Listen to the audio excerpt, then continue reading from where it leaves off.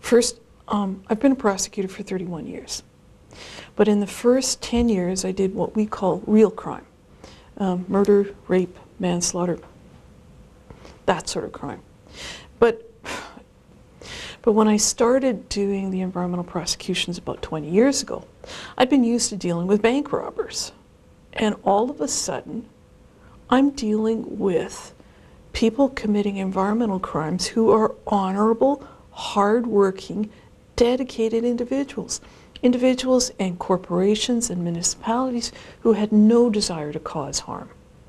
These are good, honorable people. Why are they standing in my courtroom? And what we did in the last 20 years is for every case we've ever looked at, whether it's gone to court or not, we've done a root cause analysis to say, what is the underlying cause? Why are these good people standing in the courtroom? And the causes, the underlying causes repeated themselves over and over and over again. But what I found most shocking and what made me angry, that virtually all of these offenses were preventable. And so that's when we started going to industry organizations and talking about what are the causes of these environmental incidents. If you understand the cause, then perhaps we can prevent the bad thing from happening. That's why I'm here, in the hope of preventing some of these things from happening to good folks. Now, I also do this lecture, of course, for industry. But industry, I have a huge advantage. When I appear in front of an industry organization, I don't have to say this, but they get it. I can charge you, Mr. Industry. So the audience is awake, alive. They're interested. And I've said nothing. It's just everyone understands that there's a vulnerability and they are paying attention. The problem, however, my experience with municipalities is you don't have that same unstated threat. The audience, when you're dealing with a municipality, suffers under a number of myths and misconceptions. And I think those myths and misconceptions make the message hard to deliver. It makes the message hard for them to take it up. And so this is what I'm going to try to do this morning, is to talk about these myths and misconceptions. These are not myths and misconceptions that you folks sitting in the audience have.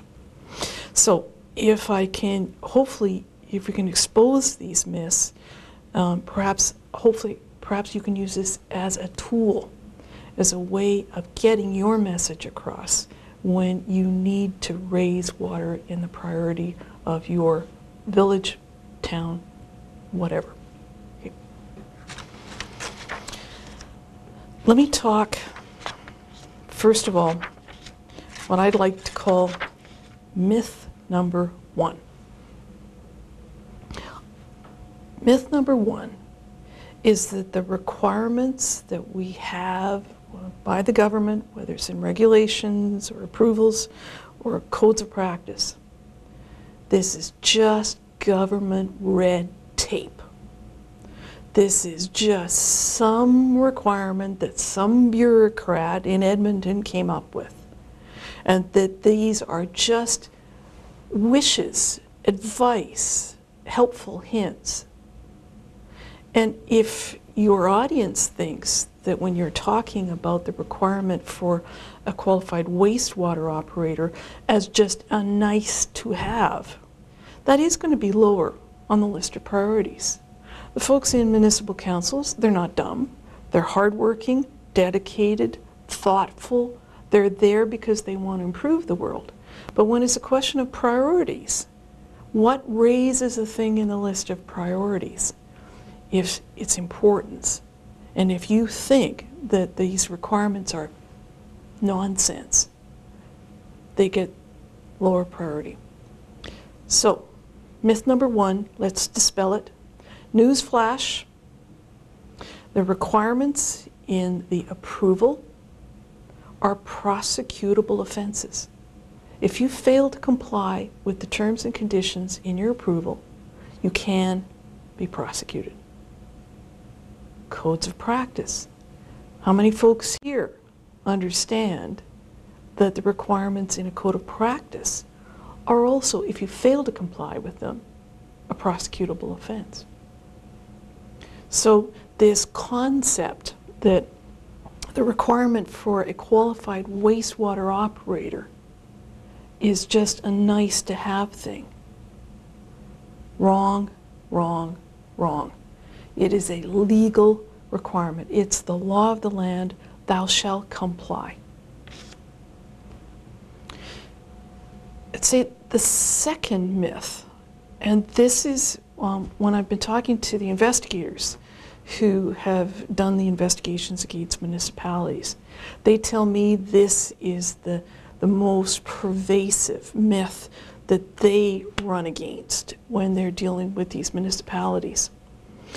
There seems to be a myth out there that council members and mayors and CEOs are immune from prosecution because of the protections that exist, first in the Municipal Government Act, and secondarily in the contracts that they have with the operators. Now, let's look at the Municipal Government Act, because the investigators did ask me to emphasize this. They thought that if we could cure this one, this would go a long way to instilling the appropriate level of respect for the requirements in the legislation. There's this lovely, lovely section in the Municipal Government Act, and it's got such a lovely heading: Protection of Councillors and Others. Fabulous. And I'm paraphrasing. Councillors, council committee members, municipal officers are not liable for loss or damage caused by anything done or omitted to be done in good faith in the performance of their duties. The problem with taking the Municipal Government Act and saying this can give me protection is that it reveals a complete misunderstanding of where environmental prosecutions, environmental offenses lie. We have in Canada and in UK, there are two separate legal systems. There's the civil system with which most people are familiar, and the criminal system, which thankfully they're not that familiar with. Now, the civil system is designed to deal with wrongs as between me and you. If I run into your car in the parking lot, and I'm sorry if I did, I will be forced to pay you, to compensate you for what I've done to you. But the payment of money makes us all even. You're okay, I'm okay, just between us. That is the civil system. But the criminal system is very different. The criminal system deals with if I came and I punched you. If I come down from the podium and punch you in the nose, it's not merely a wrong that I've done to you, although it is a wrong to you. That wrong makes everyone in this room afraid. You cannot live in a civilized society where people come down and punch people. So a criminal wrong is wrong not just against the victim, but against the whole community. And so the outcome or the interest of the criminal law is to punish me, not to make it up between you and me, but to punish me so that other folks won't do the same thing. So you have these two very separate kinds of legal systems, and there are totally different rules that apply. Now, on the civil system, because we're only talking about money, it's the courts, the legislation says it's okay for us to come up in advance with agreements so that if I run into you in the parking lot and you're a municipal employee, I'm going to get my money from town council. There's nothing wrong with that. Or there's nothing wrong in the Municipal Government Act to say in a civil situation, you have protection. In the magic words, loss or damage. Those are civil concepts. They're not criminal. Newsflash, none of the protections in the Municipal Government Act will save you from criminal prosecution. Nor contractual terms. Contractual terms will say that I can shift the risk to another agency. When we were up in Grand Prairie, one of the private companies came up to me and said, well, I think we've provided security for our municipality because we are the approval holder. No, no, no, no, no. You can't contract your way out of a criminal liability. That has changed nothing. That sense of security you have is not worth the piece of paper that it's written on. Get over it. So, if we can dispel when you're making your pitch to your municipal council, when they say, but we're immune, they're not. Myth number 3. Now, this is, in my experience, the most pervasive of all the myths. It's not restricted to municipalities. This is the misunderstanding, misconception that is responsible for many prosecutions against big industry. So it's not, I'm not being particularly critical of municipalities. This is a widespread myth that's out there. And the myth is this: if I make a mistake, I'm the dumb employee, I turned the tap the wrong way, who gets charged? The generally accepted in the community, well, you get charged. You're the one who made the mistake. And the employer, what can the employer do? The employer told me to be a good girl. The employer told me to stay out of trouble. What more could the employer do to protect himself or herself from my mistake? But this is the myth, that somehow or other that the employer is removed from the mistake that the employee made. And again, newsflash, there is a residual obligation on the employer to supervise that employee. There is a requirement that the employer create a system to ensure that mistakes are not made. Human error is inevitable. So the Supreme Court of Canada, in that old famous case, Sault Ste. Marie, has said, thou shalt have a system in place to compensate for the inevitability of human error.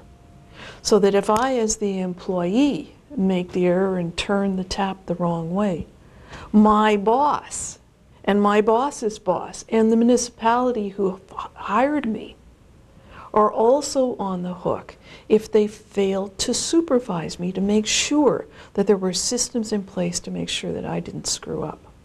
And yet we understand this in just the normal sense. If you hired an employee, you would never just at the point of hiring say, well, welcome aboard, please do a good job, goodbye. In normal discourse, in normal business, one expects that there would be a performance review, there would be some kind of auditing of the performance of the employee. Well, it's exactly the same when we're dealing with the performance of operators on a wastewater treatment plant.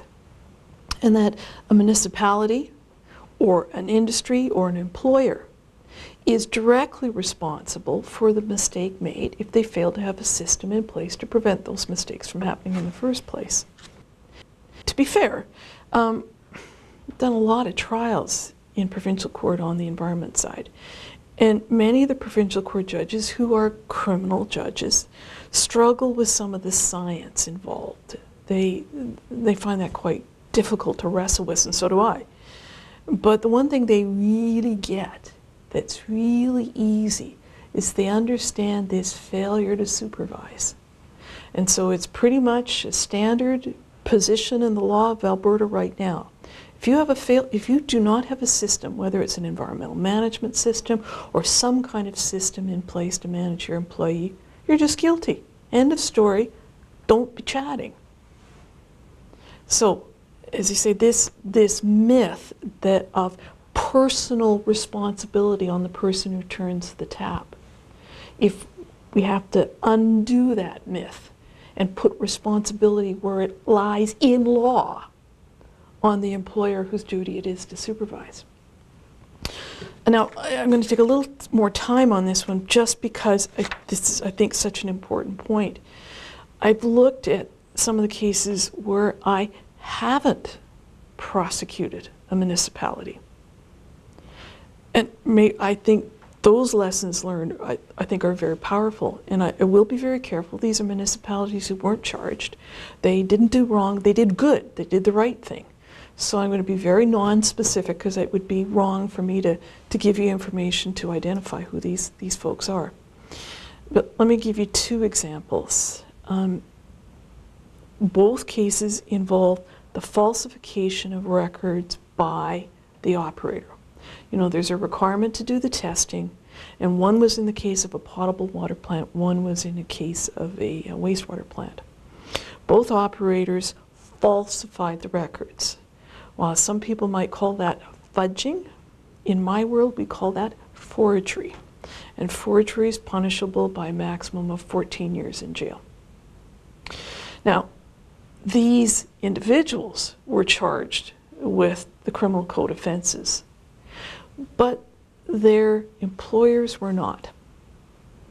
In the case of the one municipality, the municipality, first of all, had an experienced, qualified operator. That's almost like insurance. They had an audit system. And to be fair, the falsification by this experienced operator was sophisticated enough that it might have fooled the auditor as well. So they had a system in place, but they had a sophisticated accused. So in that situation, was the town charged? Of course not. They had a system, they had a qualified operator, so they had met their liability, their duty, their job. Second municipality, same situation. You had an experienced, qualified operator. They also had a quarterly audit program.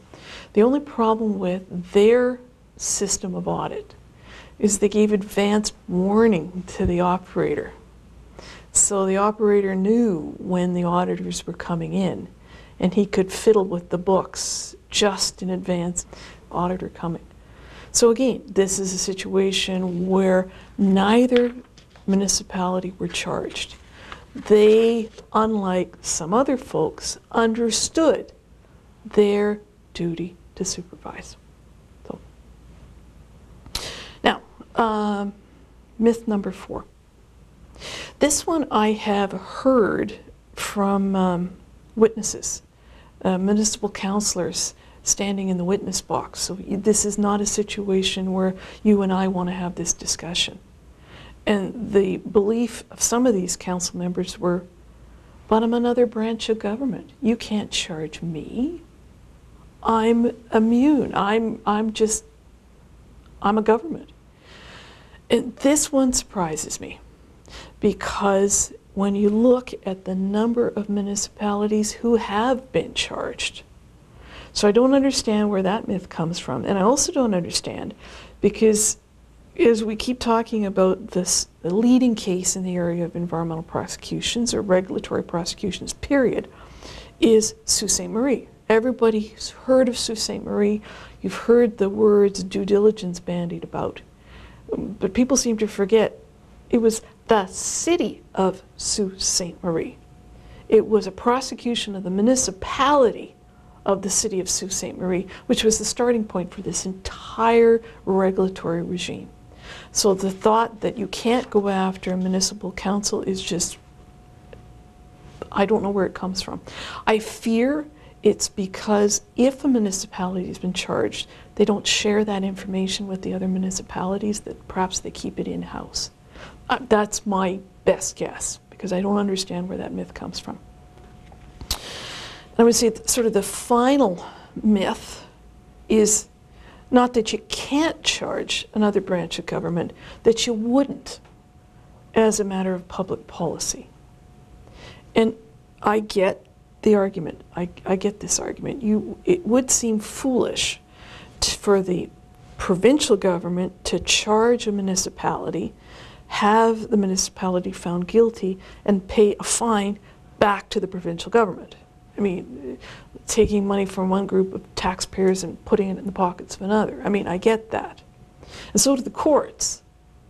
So the way that we deal with that public interest argument, this is how the courts do it, is the municipality may be convicted, but rather than extracting a traditional fine from the municipality is required to undertake an environmental project that would benefit not only the municipality, but the whole society. Another way of doing this, and I've seen this more in the federal prosecutions, where the municipality is required to go to a public meeting and essentially admit guilt, mea culpa, in front of its other council folks from around the province. So we deal with the public interest argument through the sentencing process. It is not a relevant consideration on who gets charged and whether they get convicted. That's not what it's about. These are the myths that I think make your audience not responsive. I think if you can cut through the myth, the audience will be, what's that old thing in the movie theater? The audience is alive, the audience is listening.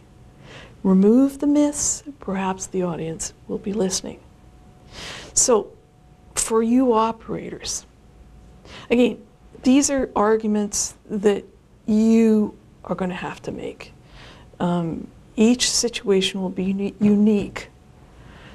But if you can use some of what I'm saying this morning, perhaps this is a sales pitch that would work for you as an operator. Operator says, I need a new pump.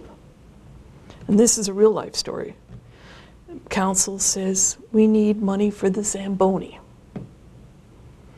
Maybe your operator, as an operator, your pitch is, except you've now kind of violated that law thing.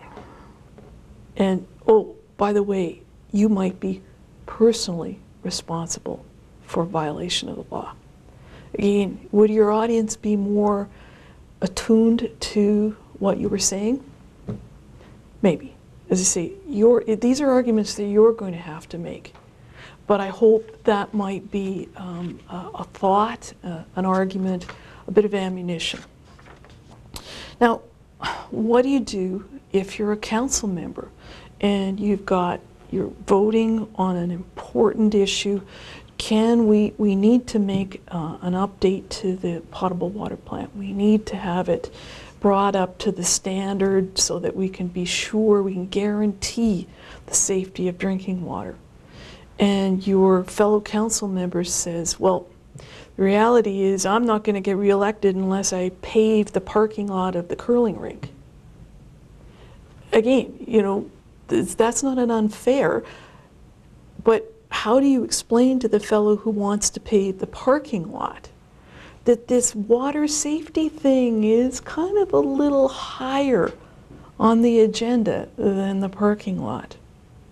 And perhaps this is where you might be in a position to say, maybe we better talk to our lawyers about this. Did you realize that not only is council, the municipality might be liable for this, but you as the individual, because you now know of the importance of this issue and you are not making the investment in the critical, legally required thing that we have to do. And perhaps the gentle, it's to Mr. Mayor. I'm not worried about me, Mr. Mayor. I'm worried about you. And again, I know that's a threat, but it's not a made-up threat. Is this a threat that you can use to inspire action by Mr. Mayor to do the right thing. Saying we're not dealing with criminals here. We're dealing with hardworking, dedicated public servants. And I think if a dedicated, hardworking public servant understands the importance and the priority that the law places, that they will do the right thing, that they will make that very difficult but necessary culling of the list of 10 things to do. What's the most important one we're going to do? Now, if I can leave you with a final message. I'm a lawyer, and it always is surprising, well, perhaps not surprising to me, that when lawyers talk to an audience like this, industry, municipal officials, there's always this incredible focus on due diligence. That's the word. That's what people want the lawyers to talk about. That's what the lawyers talk about. But due diligence is the defense. Due diligence is a defense after the bad thing has happened. And it seems to me a little silly. It's like going to a bunch of potential murderers and saying, well, let's have a course on self-defense. Let's get our understanding of what the elements of the defense of self-defense are so that we can be prepared. No. I've had a wonderful time prosecuting. I've had a wonderful, wonderful career. But the world would be a better place if there weren't so many violations out there. The world would be a better place if there weren't so many environmental infractions. And that rather than focusing on defending yourself after the bad thing happens, maybe the better question, the better focus is to prevent the bad thing from happening in the first place. And as unpleasant as it is to face criminal charges, as unpleasant as it might be to stand in a witness box or in the dock, it compares nothing to the tragedies of the Walkertons of the world. And surely we don't have to learn the lessons through the Walkertons of the world. So if the focus, I think, is better on preventing the offense, ironically, in devoting energy to prevention, you have created due diligence defense. You have protected yourself. But you've done something far more important. You have protected your family, your friends, and your community. Thank you.